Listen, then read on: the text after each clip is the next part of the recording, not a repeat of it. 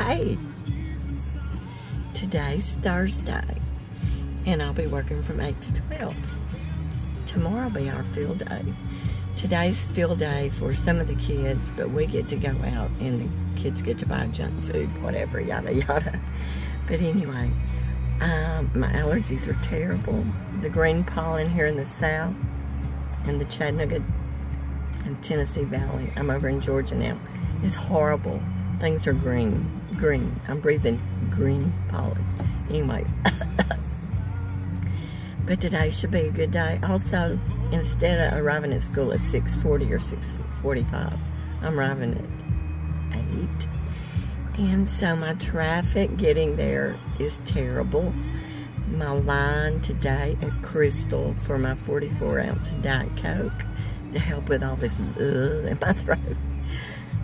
The fizz, I want the fizz. Anyway, it's terrible. I'm waiting in line. But anyway, everybody have a good Thursday.